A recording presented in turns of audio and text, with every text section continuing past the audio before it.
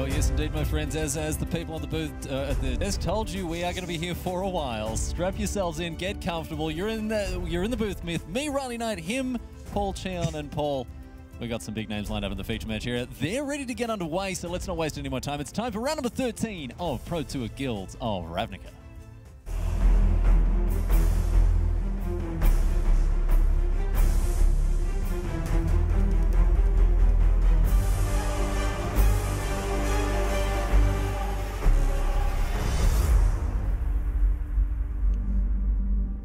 Welcome to the feature match area here at Pro Tour Guilds of Ravnica. My name's Riley Knight, joined by Paul Cheon from Wizards R&D. Good afternoon, Paul. Great to have you along.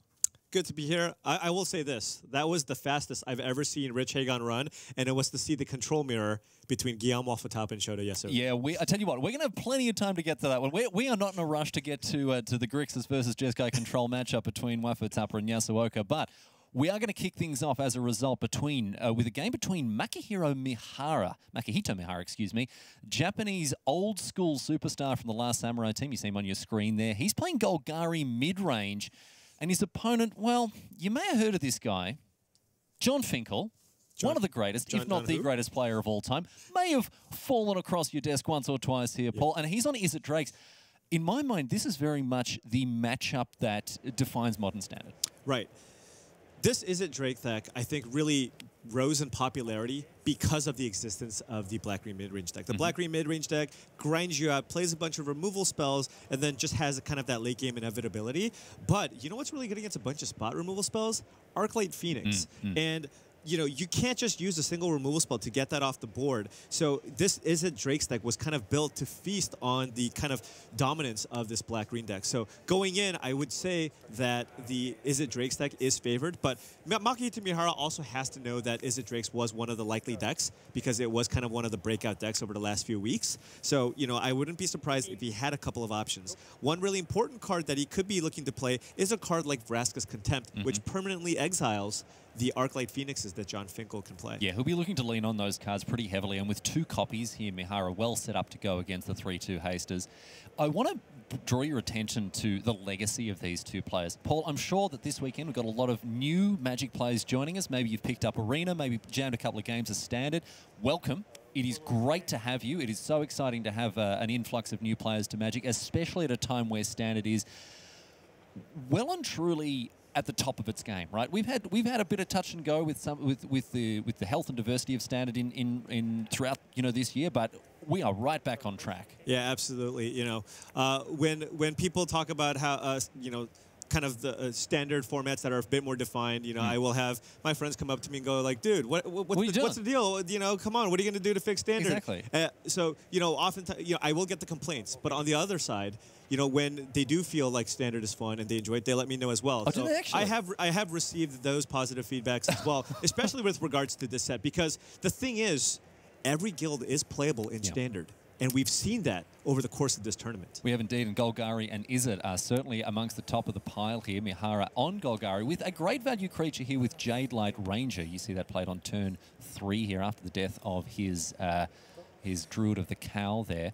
But as I say, Paul, I want to talk about the legacy of these players because Jon Finkel, if you're not aware of Jon Finkel, let's talk. He's the Michael Jordan. Yeah, right? Jon Finkel is the greatest Magic player of all time. Yes. He's the most accomplished. He's got a Hall of Fame career that if you splice it in half, that's just 2 Hall of Fame careers. Yes, yeah. You might even be able to splice it into 3. To 3 questionable inclusions for sure. But yes, Finkel is, again, we're talking like Wayne Gretzky. Of Magic the Gathering. Makihito Mihara, for players who are not even new to Magic, but even have joined within the last decade or so, they may not be aware of the legacy of this player. A player of the World Champion in 2006 and well known for his Dragonstorm deck. Yeah, definitely. One of those players, he's kind of part of that old guard. You know, he's part of Team Final Last Samurai, which is a collection of, you know, many Japanese pros that maybe don't play full-time necessarily anymore, but several Hall of Famers on that squad. And Mihara, yes, winning the World Championships with Dragonstorm, and it was really fun to watch him do that. And you know, he kind of played when I kind of also played competitively, and he was definitely considered one of the top tier players at the time. I was in year 11. when he was. I was a junior in high school when he won his world championship. So just that's a whippersnapper. You're just a young ankle biter. I was. As we see Shock now remove Jade Light Ranger. The pace of this game a little slower than what we have come to anticipate. But Finkel doing a good job of leveraging his removal to keep the board clear. We don't often see the Drake's deck adopting such a controlling posture. But now Arclight Phoenix is getting busy as well, so Finkel has really threaded the needle here. Yeah, Finkel using maximized velocity and targeting Makihito Mihara's own creature to get that third spell onto the battlefield to deal with that Arclight Phoenix. But one of the best cards against the Izzet Drake's deck, Vivian Reed, as the -3 ability allows you to destroy an artifact, enchantment, or a flyer. Yeah, creature with flying, and we don't often see green able to directly destroy creatures, but this is a little twist of the tail here for Reed.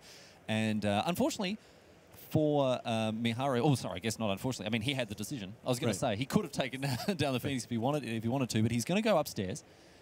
Picks himself up a land here, and that means that the 3/2 is still ready to rumble. Yeah, so it looks like he's choosing to get that additional card, because if he uses the minus ability on the Arclight Phoenix, Vivian Reed would go down to 2, and it's just super likely that Jon Finkel would be able to get those 3 spells again to, kind of get that Arclight Phoenix back onto the battlefield to get the Vivian Reed. So instead, Makihito Mihara looking to get a card instead, but Crackling Drake, maximize velocity in the graveyard, so he can give this haste to get that Vivian off the battlefield. This is bananas. We've seen this in Standard in previous GPs. We've seen this deck in the hands of Eduardo Sajgalek, in Arna Hush and Beth's hands as well, at top 8s on both sides of the Atlantic pole.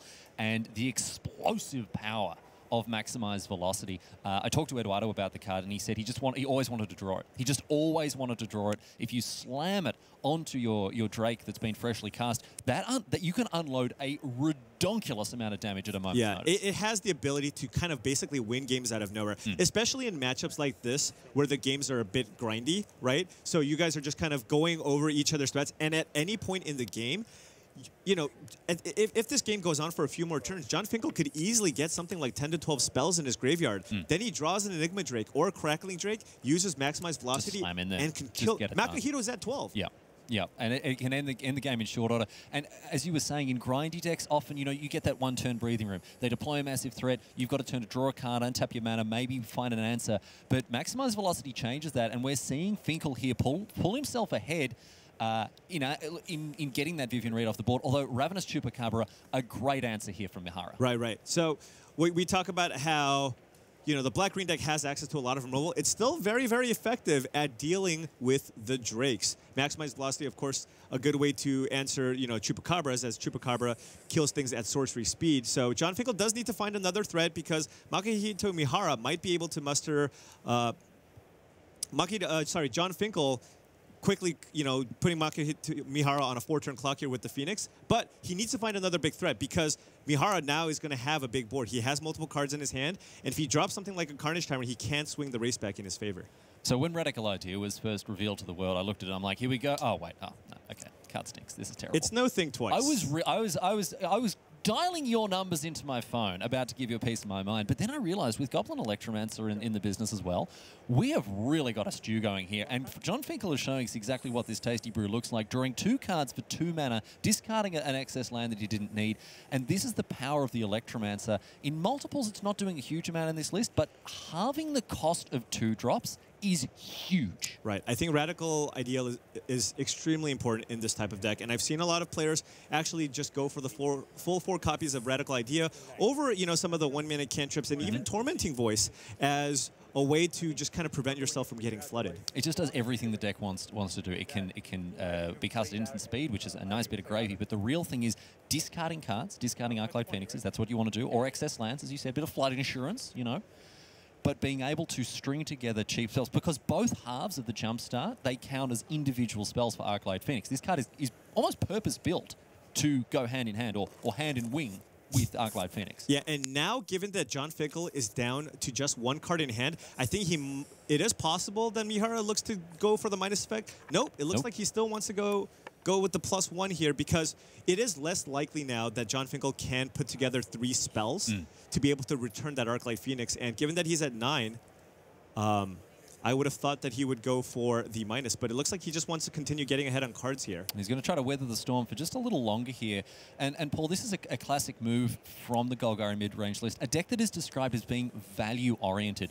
Value is a kind of nebulous, vague concept when it comes to games of Magic, but maybe you can talk to some of the newer players that have joined us today about what a value deck is trying to do. So what a value deck is trying to do is basically play a bunch of cards that do something when it enters a battlefield or get you ahead on cards. Cards like Ravnica's Chupacabra is a 2/2 body, which is a card, and when it enters a battlefield, it removes a creature. So even when your opponent uses a spell to deal with the threat that you've played, you're still up a card ultimately. And when you fill up your deck with cards like that, eventually you're just going to 2-for-1 your opponent out. And and there are some cards that say don't get you the straight. I mean, Ravnica's Chupacabra, best case scenario, gets you a 2-for-1. But if you play it as a 2/2, kill an opposing creature, and then use it to chump block and save like 4 or 5 life, that's not a 2-for-1, but that's a whatever 1.5 for 1, whatever. Right. But that slow incremental advantage will grind an opponent out, and that is what we call getting value. Right.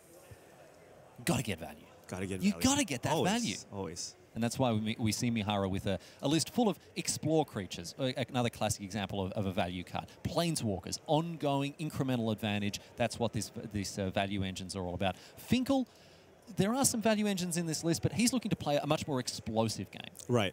And now Mihara is kind of in a difficult position. If he knew Jon Finkel's hand, which is just all lands, he would kind of be looking to deploy his aggressive threats quickly, but he still just needs to be really careful. He's currently sitting at 9 life, and as we've seen in the past, the Izzet Drake stack can have some pretty explosive starts. Merfolk Branchwalker trades off with the Goblin Electromancer here, so Finkel on the defensive just a little bit, but it looks like the old Ravi Choop's going to get across and get some dinner here. And Finkel down to 18. Let's see what Mihara's next move is. As you can see, he's got plenty of business in hand, including the mighty Carnage Tyrant. I was expecting to see a lot more of the dinosaur this weekend. Been a little subdued so far. Well, the thing with Carnage Tyrant is it really shines in the mirror and also against control decks, but it is pretty weak against other aggressive strategies. And I think going into the tournament, a lot of people expected White Weenie and Mono Red in Force. And when you do expect something like that, Carnage Tyrant might be a card that's better suited in the sideboard. Well, Mihara has a copy in hand ready to go with it by the look of things. Yeah, and Mihara now has an interesting decision here. He has to figure out, does he want to just play Ravnica's Chupacabra and Jadelight Ranger here to put multiple threats on the battlefield, or does he just want to slam that Carnage Tyrant and just try to race Jon Finkel? Let's see what he's done here. He has gone with the 7/6 here, so putting a lot of pressure on the American superstar, as we see now. Arclight Phoenix getting busy once again, going to knock Mihara down to 6, but I think he's feeling pretty confident. Finkel is just out of gas here. Yeah, at this point, Mihara has just continued to pull further ahead on cards here, and Jon Finkel just not finding the radical ideas and the cantrip spells that he needs to find an additional win condition here. One of the things that you need to keep in mind whenever you're playing against a red spell-based deck is what we call their reach potential, right? Reach is a concept in Magic that involves having burn spells pointed at your head. If you're on 6 and a deck can cast 2 lightning strikes, do 6 damage straight to your dome, that's called reach. Yeah. The Drake's deck doesn't have a lot of reach. It doesn't play lightning strike typically. It doesn't play other cards that go to the face. And this means that it's easier to stabilize Paul at a lower life total. Yeah, yeah. The only thing Mihara needs to be concerned about are shocks and additional copies of Arclight Phoenix. Those are the cards that he needs to be concerned about. So right now, he just wants to end the game as quickly as possible, and he's in a really good spot. He might want to just use the minus ability on Arclight Phoenix, and that's what he does. Just to wrap things up well and truly, Jadelight Ranger as well reveals Khan on the top. Oh, Mihara not interested in Khan. He's going to pick up a Woodland Cemetery from the second Explore here and plays it immediately. This one is a very, very tangled web here for Finkel to get himself out of. He finds Discovery Dispersal. There is a way. He needs to go Dispersal, put another Arclight Phoenix into his graveyard, find another cantrip spell, and then another cantrip spell after that. Here's one. Oh my goodness! He's done it. He can do it. He needs one more spell. Sorcery, and he is going to slam across for 6 out of nowhere. Jon Finkel, the man, the myth, the legend. He needs a spell. One of the top 2 cards has to be an instant or sorcery. It's on the bottom. A big whiffsky for number 1. He needs a spell. Off the top. It's a lava coil. It's oh my goodness! He can burn one of the opponent's creatures. The 3rd spell for the turn. No flying blockers for Mihara. 2 triggers of the Arclight Phoenix as he dumps him into play, and we go to game 2 with an astonishing victory from Johnny Magic Oh my goodness me. The number of things that needed to go right for Jon there to win was just incredible. He needed to find a card that not only put Arclight Phoenix into his graveyard, but he also needed to find, he needed to chain more cantrip effects to be able to pull that off. What an incredible performance. You can tell, look at this, just another day in the office for Johnny Magic. What a master he is. Oh my goodness me. I love the way that he gave himself every single chance to win. The other thing I want to point out here, from Makihito Mihara's turn, or from perspective, you just got to take the lumps. Right. Like, he played fantastically. I love the way he postured himself to win the game as early as possible, but Jon Finkel just running rings around him. Yeah, he did everything that he could there. I think the only thing that maybe Mihara could be thinking about is maybe potentially using a Vivian at one point to shoot down the Arclight Phoenix to force Jon to string together spells, because he did take 3 additional points of damage at an earlier point in the game. Oh boy. Well, I tell you what, we're going to cool off a little bit here. We're going to have a break, my friends, and we'll be back with more action from Pro Tour Guilds of Ravnica. You're not going to want to miss a minute, my friends. We'll be back on the other side of this. Looking for a place to hang out and play Magic? Head to your local game store this and every Friday to play Friday Night Magic events. Get more info at magic.wizards.com/FNM.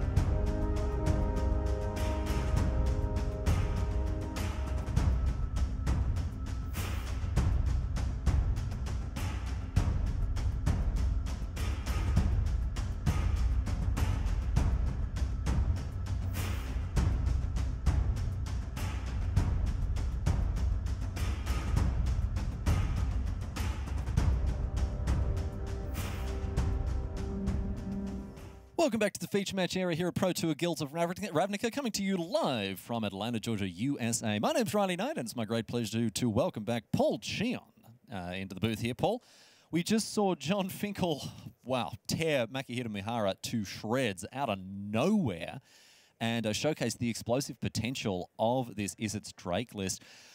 We're seeing the players go through the process of sideboarding right now, but I want to talk about Arclight Phoenix. People kind of were a little slow to wake up to this card, the power of this card, but right now it is running the tables, not just in Standard, but in Modern as well. Yeah, the thing with that card is when you first look at it, you're like, okay, well, how realistic is it for me in a normal deck to be able to play 3 spells to get this back? Is it really worth it to build my deck around it? Yeah. Well, we're in a pretty unique Standard environment where we do have lots of access to cheap cantrips and lots of deck manipulation spells to actually enable this deck. And, you know, players have discovered a way to kind of fully harness the power of Arclight Phoenix to go with, you know, the other Drakes that you have access to. And of course, in Modern, anytime you can put a creature into play for free, somebody in Modern is going to figure out a way to put it into play. Yeah. Well, I mean, it took a while for Hollow One to finally break through, but we saw it, and you know, I think we're going to see a similar thing take place in Modern with Arclight Phoenix. But right now, all that we got on the agenda is Standard, my friends. We're very happy to bring you coverage of this wonderful format. It really has been totally crushing it at the moment,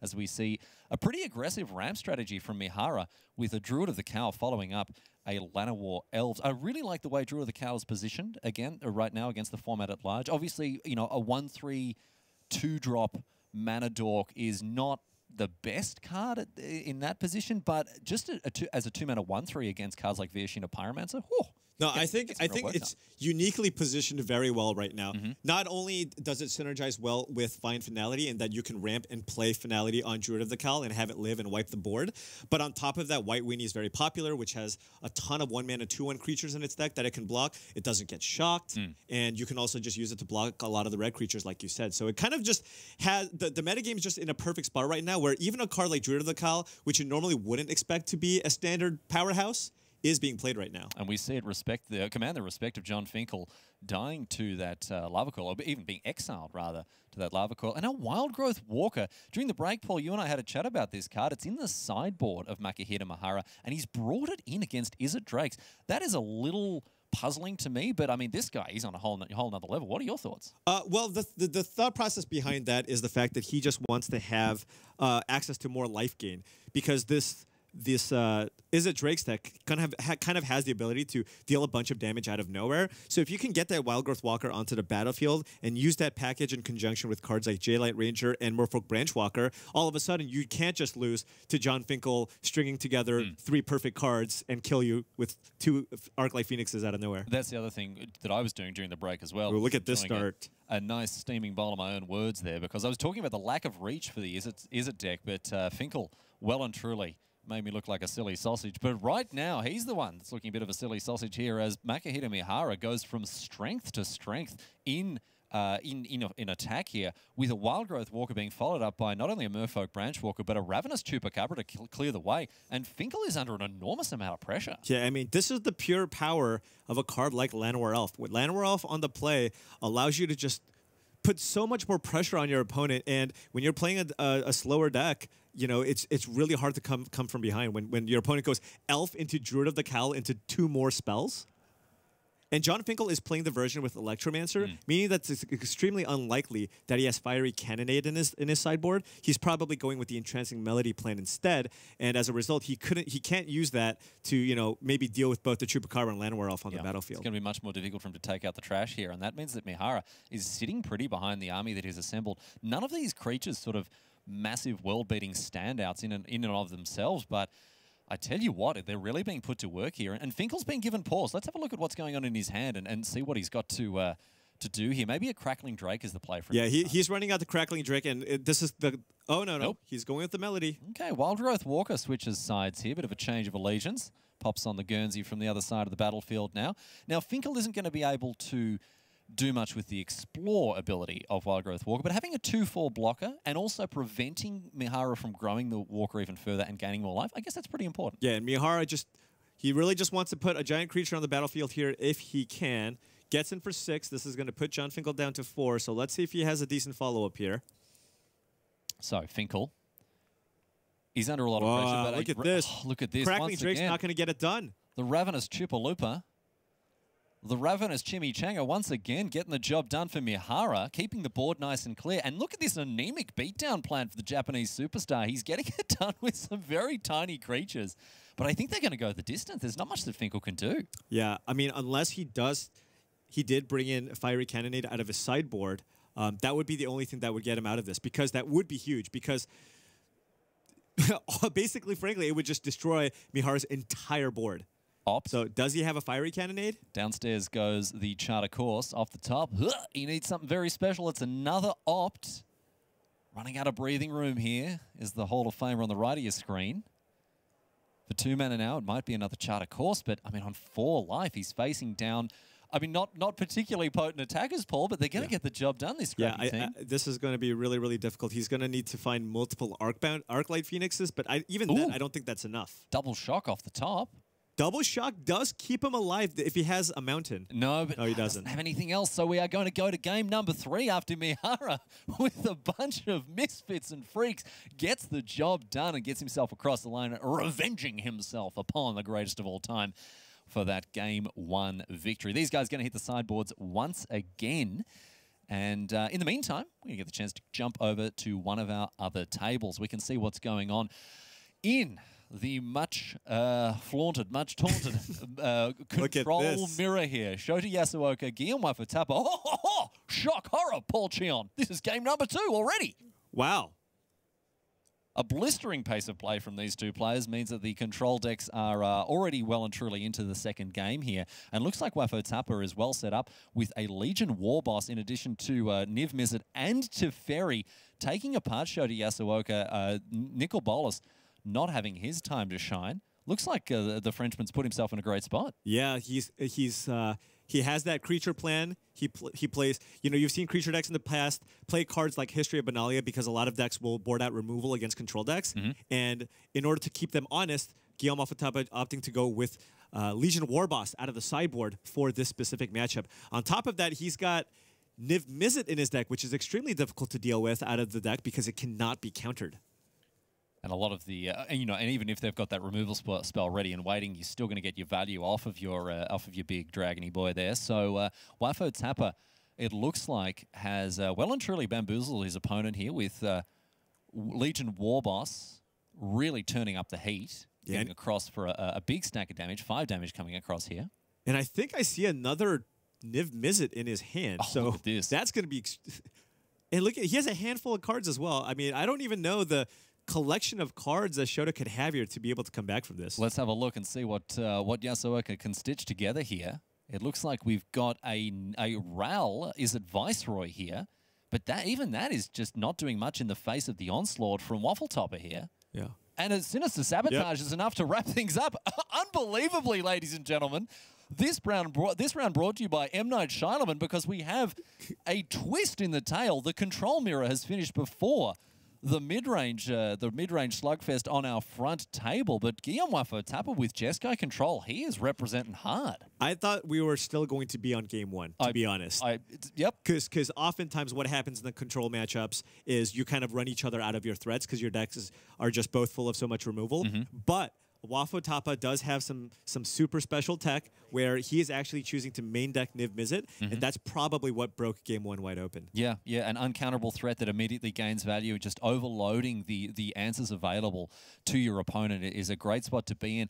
I'm really curious to see which control deck rises supreme. I think that things are definitely going to change once we hit the next set, once we get Hallowed Fountain, Godless Shrine, that sort of thing, Paul. But for now, is it Jeskai? Is it Grixis? Is it straight blue-white? These questions are closer to being answered than ever before. Yeah, everything is currently still just up in the air. I think one of the weaknesses, I think one of the strengths of the Jeskai deck is the fact that it has good answers to kind of the aggressive swarm strategies of both mono red and mono white. On the flip, with Deafening Clarion. On the flip side, it does struggle against a lot of kind of the can't be countered heavy hitting cards that people have used to counter those strategies. Cards like Carnage Tyrant, cards like Banefire are cards that people have played to kind of beat the Jeskai decks. Meanwhile, if you play black, you have access to a very powerful hand disruption spell in Thought Erasure, which allows you to proactively remove and deal with those can't be countered threats. Yeah, and I agree with what you're saying with what Jeskai's weakness is. And, you know, playing Esper or playing straight blue-white opens up another raft of weaknesses. But if you can commit heavier to white to play Settle the Wreckage, for example, a card that we've really moved away from in Standard at the moment, you know, you're sort of robbing Peter to pay Paul a little bit with bolstering those strengths, but I think Jeskai just generally is the best set up to tussle with the wide open nature of Standard. Right, but as the metagame shifts and people understand how to attack the Jeskai deck, that's when you might look for other color combinations like Dimir or Grixis to be able to attack these aggressive decks. And I think the point that we're making about the diversity within sub-archetypes can really be extended across the entire format. Yep. There's no consensus on the best build of Golgari. There's no consensus on the best way to build your white aggressive decks.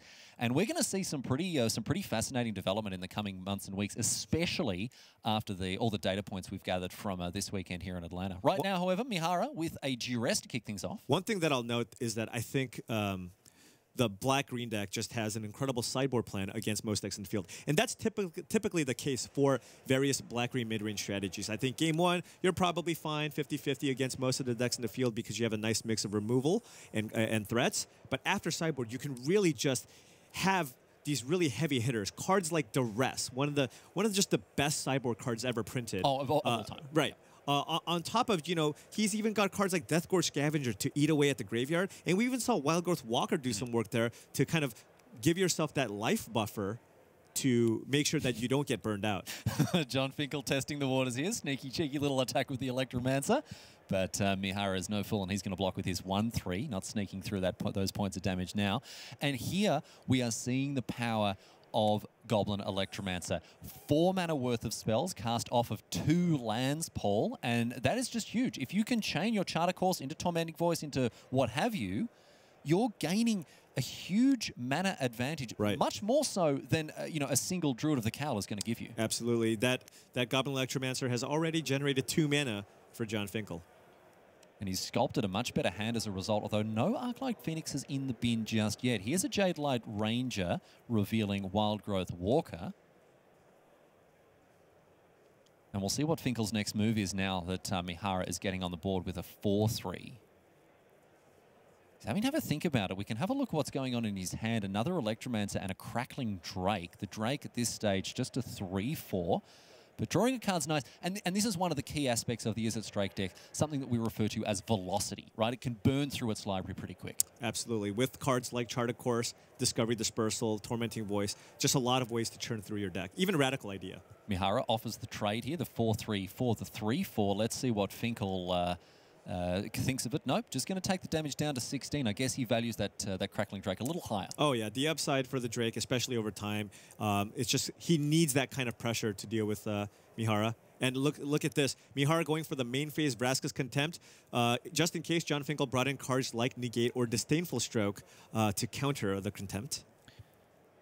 Finkel does have access to counter magic post-board, but we don't see any of it in his hand right now. And Opt joins the party, and I think Finkel's going to fire it off straight away and see if he can improve the grip that he's got. Yeah, he definitely needs to find a threat here. He's not working with a whole lot. He's got an Electromancer and some lands in hand with a maximized velocity. And Mihara is able to play that value game masterfully. Here's a Charter Course now for Finkel. Is he going to do it again here? Go run the attack to draw cards? Oh, or maybe the maximized velocity to get in for 3 damage. That one seems less likely. Yeah, potentially less likely here. We are going to get stuck in with a Goblin Electromancer here. I think Finkel just looking to again burn through his library. 2 cards off the top thanks to Charter Course. And there's an Arclight Phoenix. And an Intransmissibility. We wanted that was threats, really good. And now we've found them. That was quite strong. And with that Electromancer on the battlefield, Jon Finkel could potentially steal the Druid of the Cowl if he wanted to. He might just wait until he can actually steal the J-Light Ranger, or potentially an even bigger threat if Mihara plays one on the following turn. So Mihara does have Wild Growth Walker and Merfolk Branch Walker in hand here. So that means that he's going to be able to set up a nice little Explore engine this turn around. But Finkel, as you say, Paul, can start to pick apart the creature-based strategy of the Japanese Hall of Famer here with his entrancing melody. Here's Wild Growth Walker, immediately followed up by a Merfolk Branch Walker, leaving an Assassin's Trophy in hand for Mihara. Ooh, and another Wild Growth Walker. I think he might put this one in the graveyard because he doesn't have any Explore cards in hand. And if you look at Mihara's hand, he does have a Carnage Tyrant, so he really wants to find land number 6 to slam that Carnage Tyrant. So Carnage Tyrant, Assassin's Trophy in hand. That 7/6 could be deployed as early as next turn if the Fates smile upon Mihara. Let's see what Finkel can cook up this turn, however.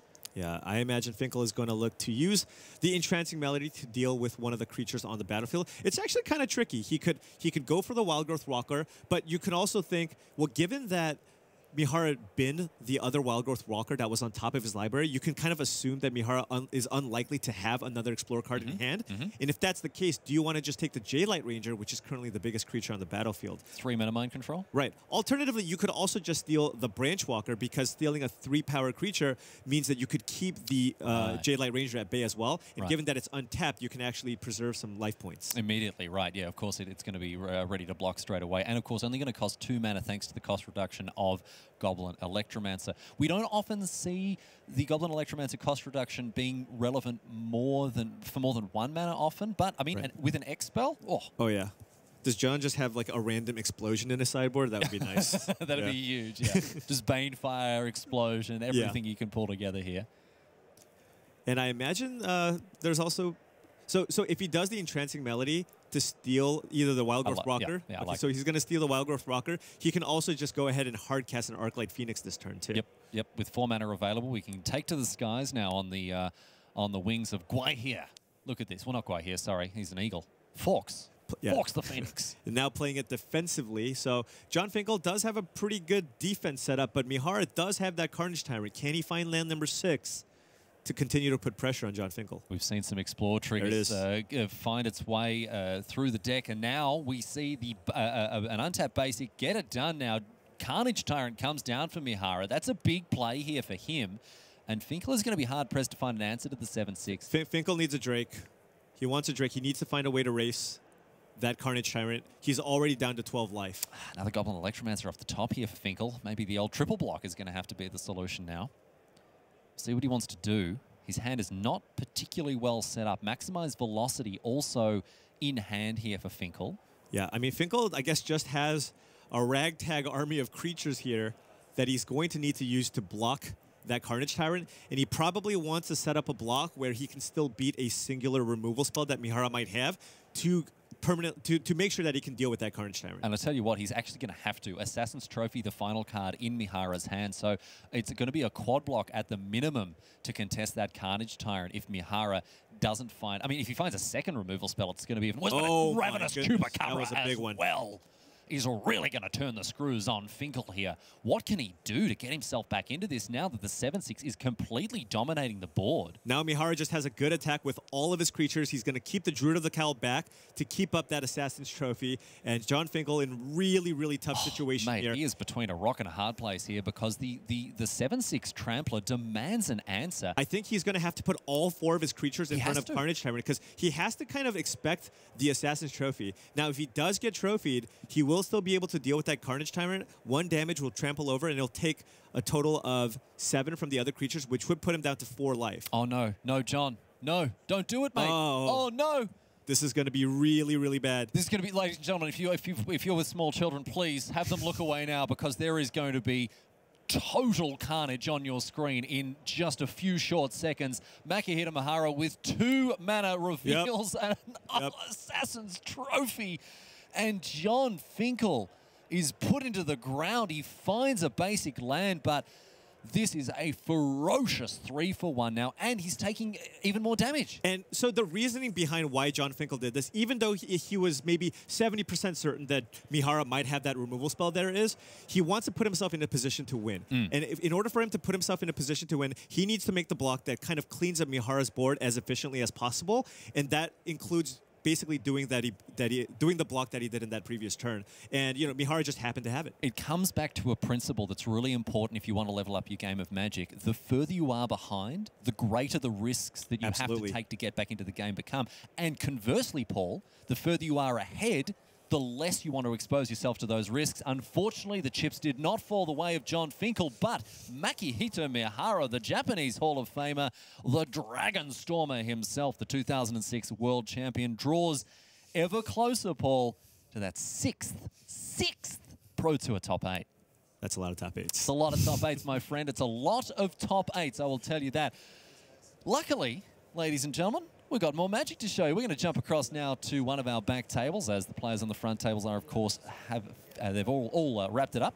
And we're going to move over now to Tae-Jun Hao against Michael Burnett here. Tae-Jun Hao on 11-1, leading the field with his Boros aggro deck here. Michael Burnett eschewing the red splash here. Oh, no, excuse me. No, both of them do have the red splash. Both of them playing Boros aggro. But, of course, this, again, is another list where we see a lot of internal dissimilarity in the way that they build, a lot of internal variance. Yeah, Michael Burnett actually playing a white weenie deck with Sacred Foundry and Clifftop Retreat. However, no red cards in the main, much like the list that we've seen from Channel Fireball. Basically looking to play red cards out of the sideboard and just keeping his list consistent. However, Tae-Jun Hao does play the Heroic Reinforcements. But, you know, ultimately, most of the cards are very, very similar. Basically, you're trying to do the similar things, very, very cheap curve.